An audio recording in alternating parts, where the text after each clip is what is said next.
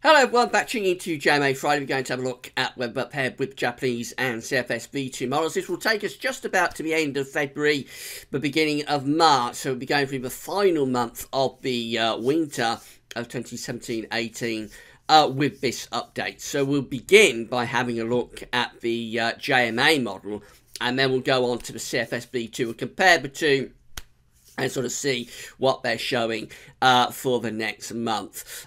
Later on this afternoon, we will have a video looking at weather next week to 10 days. We've got cold weather coming up next week. Expect to see that reflected within the JMA and CFS V2 output. But we'll have a video this afternoon just focusing specifically on next week's cold weather and the weather for the next week to 10 days. So I begin by having a look at the 500 millibar height anomalies from the Japanese model. These are starting off with the pole view down, and then we'll have a look at the tropical and mid-latitude view. So this is the North Pole of the Northern Hemisphere around here. The mid-latitudes of the Northern Hemisphere are round there.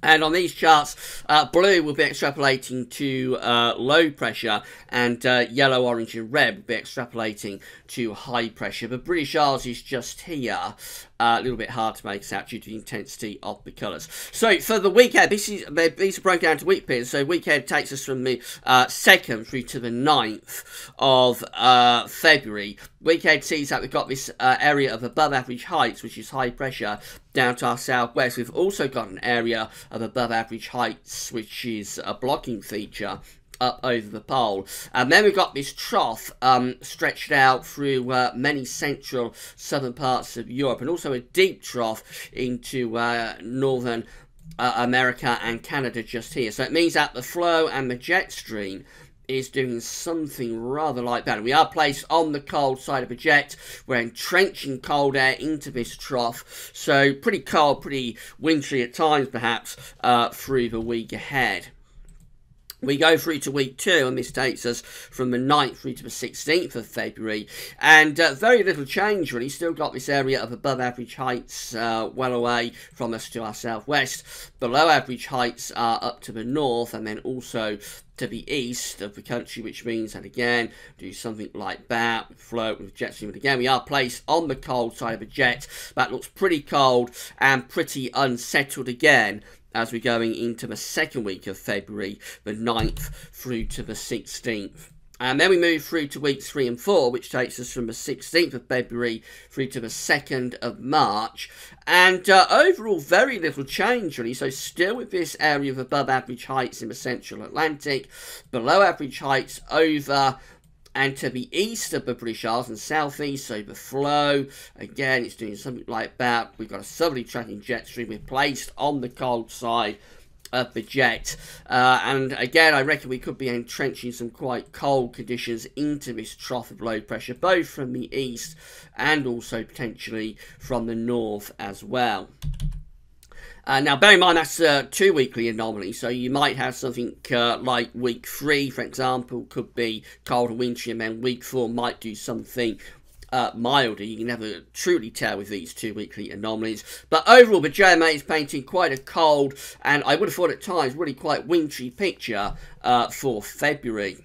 So let's have a look at the tropical and mid-latitude view. So the British Isles is in the top right-hand corner of the chart as you're looking at it with this one. A reminder of the week 1 500 millibar height anomaly. We like to change the colour. So we have the area of above average heights out to the west.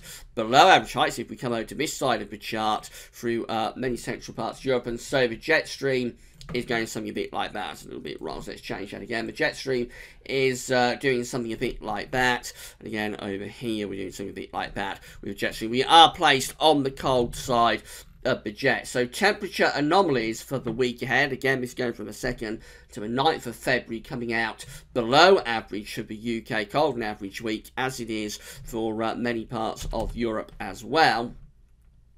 Precipitation anomalies, because it's colder, it's also drier, so it's still a little bit wet to average to northern Scotland, otherwise coming out with drier than average precipitation in the week ahead. But any precipitation does fall, a lot of it is likely to be snow. This is the 500 millibar height anomaly for week 2, which is the 9th through to the 16th of February. Again, below average heights are over and to the east of the country. The jet stream is on a southerly track still, so it looks like it should be another pretty cold and perhaps quite wintry week. So again, we see temperature anomalies coming out colder than average, quite substantially so, actually. We're talking about temperature anomalies around 2 or 3 degrees below average. So quite a cold week there, to say the least, week 2 for February. Again, many parts of Europe are coming out colder than average as well. The precipitation anomaly is also going up, so it's a little bit above average with the precipitation anomaly. So you would have thought that week has an increasing risk of snow because it's significantly colder than average, and also we've got above average precipitation. So yeah, that could be a really wintry week there, with quite a lot of snow potentially mixed in, going from the 9th to the 16th of February. And then we go through to weeks 3 and 4, which is the 16th of February through to the 2nd of March. Very little change, still with that area of below average heights over the UK, and centering to our southeast, above average heights in the middle of the Atlantic. The jet stream does something like that. So again, we're on the cold side of the jet stream, and with that trough, you can expect to be quite unsettled.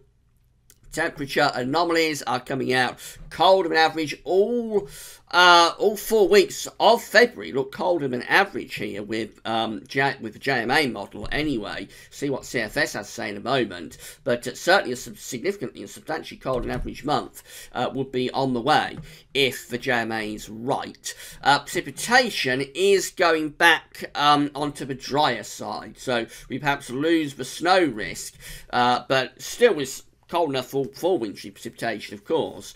After that very wintry week, potentially in week 2, does start to turn a little bit drier there into the second half of February. But I think overall we have to focus on the temperature, of those are very stark sort of temperature anomalies that we have there throughout February. It does look really quite cold with the JMA.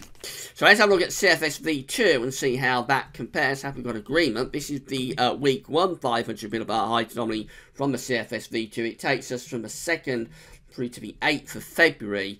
And really good agreement, actually. We've got above average heights to our west and also to our north and northeast. We've got below average heights to our south and southeast. And so obviously we're going to be pulling in really quite a cold north or northeast wind, and this trough provides the energy for wintry conditions. So cold and wintry for the first week of February. We go through to week 2. This is the 9th through to the 15th of February. Excuse me. And this looks very unsettled. Below average heights are through the UK and extending down to our south and east. Above average heights pulling back in central Atlantic, also quite big blocking feature up here. We're on the cold side of the jet stream. The jet's going something like that, probably going a very long way south actually. So again, really good agreement between the JMA and the CFS V2. I'd expect that to be not only cold, because we're on the cold side of the jet stream, you'd expect it to be unsettled as well. There would be the potential for snow, I would have thought, there in the 2nd week of February. We move through to week 3, and this is also looking cold. This is taking us from the 16th to the 22nd of February. The above average heights are through the central Atlantic. We've got a blocking feature to our north, and then below average heights are over and to the south of the UK. Again, we're on the cold side of the jet stream, and via this blocking, you would have thought we're probably entrenching cold air from the north into this trough. So again, that could be really quite wintry indeed, and cold there as we're going into the 3rd week of February. And then finally, week 4 rounds it all off. This is the 23rd of February to the 1st of March.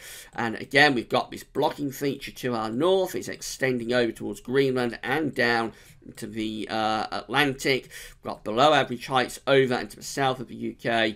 And we're still on the cold side of the jet stream. It's a complicated pattern, but essentially there's a dip in 500 millibar flow, placing us on the cold side project, and via this blocking you will expect to be entrenching cold air into that trough, so an ongoing risk of snow as we go into the second half of February.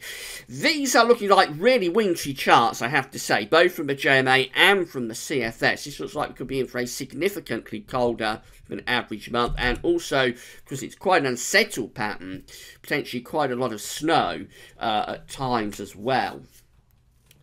These are the temperature anomalies then. Week 1, the 2nd to the 8th of February, is coming out colder than average for the UK. It's also coming out cold on average for most of Europe as well. And just get rid of that, it's coming out colder than average down across Spain too. But for the UK, it is a substantially colder than average week coming up.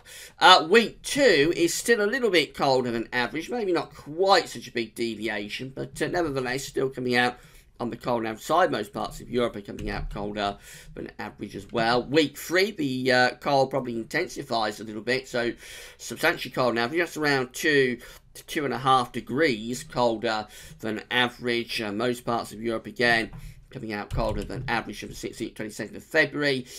And then this just carries on to week 4 as well. That also comes out substantially cold on average by around 2.5 degrees below average. Most parts of Europe are coming out cold on average as well.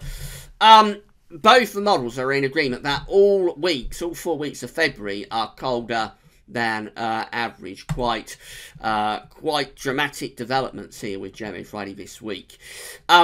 Finally, precipitation anomalies. So the week ahead is coming out a bit drier than average, so dry and cold in week ahead.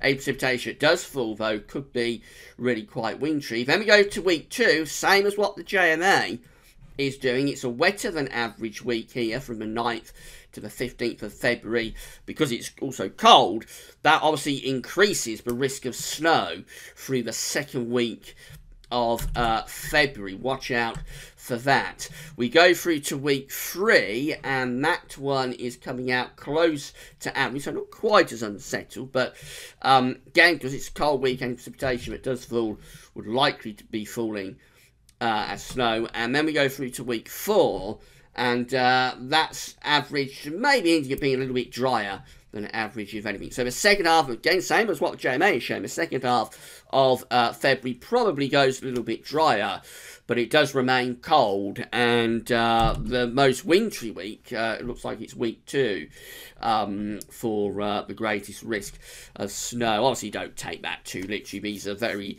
broad brush sort of charts, and you have, for snow, you have to look at sort of small scale, day-to-day detail.